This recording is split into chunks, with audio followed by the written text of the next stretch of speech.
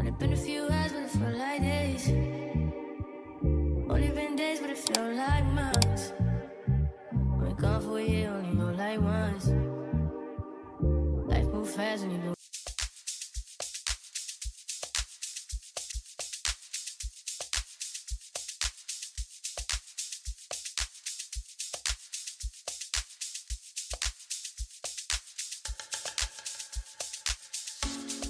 Hey guys, welcome back to my channel. So in today's video, I'm working with Cynosure. This is my first time working with them, so I'm super duper excited to show you guys the wig that they sent to me. This is their Glueless 360 lace wig. It has their hidden elastic strings in the back so that you can get a snug fit on your head, which helps with 360 wig being glueless. This wig is 24 inches, 220% density. This is their water wave texture. So let me just give you guys a full look at the wig. Beautiful waves. This is the inside of the wig. It is 360 lace, like I said. I do wish it was HD lace, but it is lace that's a little bit on the thicker side. As you can see in the back of my hand. It's not bad lace. I just wish that it was HD or thinner lace. This is the inside construction of the wig. As you can see, there is an elastic band on the inside, and also this is the invisible elastic string. So in order to tighten your wig, all you have to do is just pull that string to how tight you want it to be. You take this little part right here and you just, can y'all see that? You just slide it to keep it in place and keep it as tight as you want it.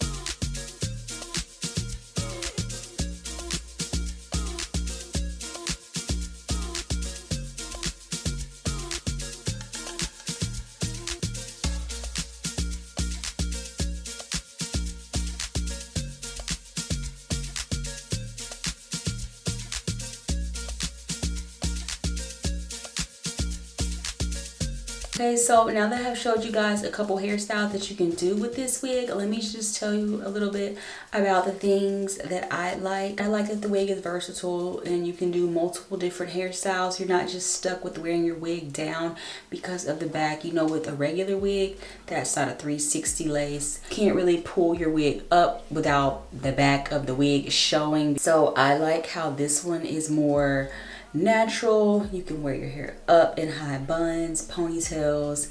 When you go to the gym, you don't have to worry about your wig showing in the back. I watched the wig, there wasn't much shed hair, so I was really excited about that because I don't like, I mean, I know that wigs that are more of a wavy, curlier texture tend to shed a little bit more, but this one didn't shed very much, so I really like that. Also, I love that the hair is full and not see-through, because you know, sometimes with curly wigs they'll be like sparse towards the end. I like that this one is not like that. I do really wish that the lace on this wig was a bit thinner, just so that it blends more seamlessly. It's my preference how I like my wigs to look.